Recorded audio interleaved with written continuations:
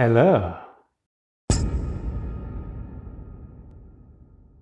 You're watching A Recipe for Nightmares, exploring the Vincent Price cookbook with your host, John McNee. Can't really see that nickname catching on, but you've got to give these things a try. This is the show where I, horror author John McNee, cook the recipes of horror icon Vincent Price from his famous book, A Treasury of Great Recipes. And as I think you can see, this episode, we're taking things to the next level. Some people call it a hat, others a statement. The introduction of the chef's hat has two main benefits. I get to feel a little more professional and at home in the kitchen, and you no longer have to see how bald I'm getting. You can just take my word for it. It ain't pretty. It is autumn, that wonderful time of year when the days are colder, the nights are longer, and all the spiders try to get into your house. There is one in this room. I saw him earlier. At this time of year, the chill in the air, I feel an obligation to bring you a little heat. You ladies know what I'm talking about, heat. Curry.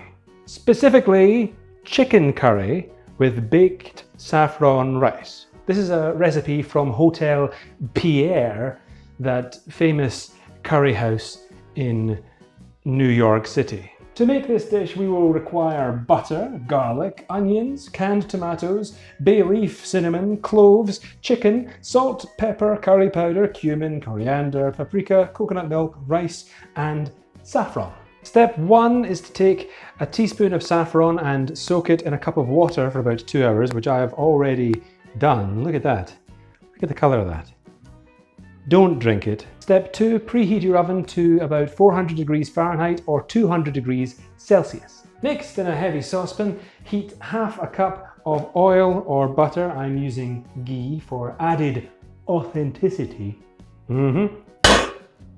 Oh dear. Add 4 cloves of garlic, chopped, and 4 chopped medium onions. Saute for 5 minutes or until golden. Then it says add 2 whole canned tomatoes, chopped, and I've bought 2 whole cans of chopped tomatoes. This could have been clearer. Probably like one can's fine. Add the tomatoes, 1 bay leaf, a teaspoon of cinnamon, and 6 cloves. Pah! Now the cloves are off. Cover and cook for 5 minutes. That's how they did it. Now we add roughly 3 pounds of chopped chicken. In you get. Oh, damn it. Don't be chicken. We'll cook this on a high heat for about 10 minutes, stirring every so often until most of the liquid has been cooked out. Add 2 teaspoons of salt, 2 tablespoons of curry powder. You can use mild curry powder if you want. I'm using medium curry powder because I'm tough. A teaspoon of pepper, a teaspoon of cumin, a teaspoon of coriander, and a tablespoon of paprika. No kidding around, this smells amazing. Add 3 to 4 cups of water, or enough to cover the chicken. Bring to a boil and simmer for 35 minutes. Blech. The curry is now simmering on the back. We can move on to the baked saffron rice. Get out your heavy casserole.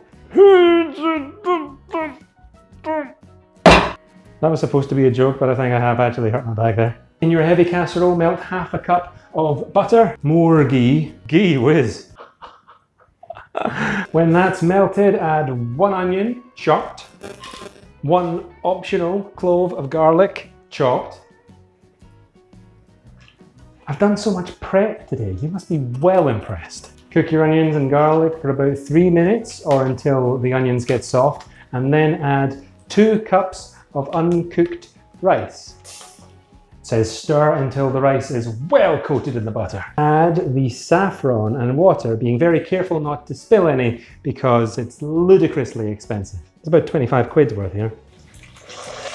It smells slightly antiseptic, but I'm sure that'll improve. When it's boiling, which it is, cover with a tight lid and bake in the oven for 10 minutes. Bend at the knees, bend at the knees. After 10 minutes, take your casserole out of the oven again. Remove cover and stir to mix thoroughly. Add 2 cups of boiling water.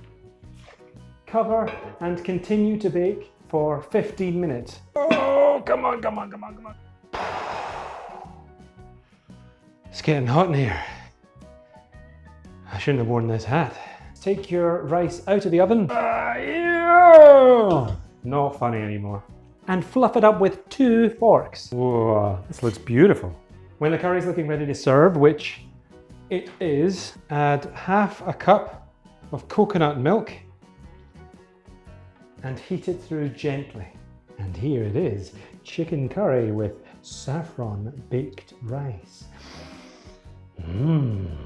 But that's not all, because as Vincent Price says, the best part of curry is its presentation. It is always served with a rice and with an assortment of condiments, each in a separate bowl or dish. Okay, you might be thinking naan bread, poppadoms, pickles, that kind of thing. Here is what Vincent Price recommends. Chopped peanuts, grated coconut, grated orange rind, candied ginger, white raisins, chopped fresh parsley, nutmeg, chutney, chopped hard cooked eggs, and Bombay duck. Now, I didn't even know what Bombay duck was, so I looked it up. Apparently it's some kind of fish that used to be quite popular until the European Union banned it because it was unsanitary. Isn't that just like the bloody EU taking away our hard-earned Bombay duck?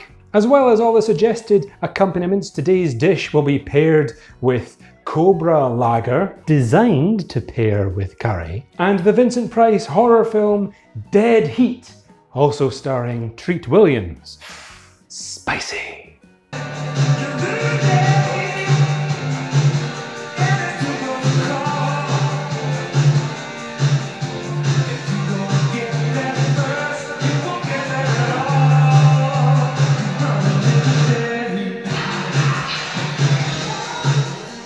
Don't forget, today's episode is brought to you by Welcome to a Town Called Hell from Burdizzo Books. A mammoth anthology of chilling tales, all set in one small American town about to undergo its own personal apocalypse. Perfect Halloween reading. I'll pop a link down below. That's all for now. Don't forget to like, comment, share, subscribe. Compliments on my hat, welcome. And of course, please do join me again next time for another recipe for nightmares.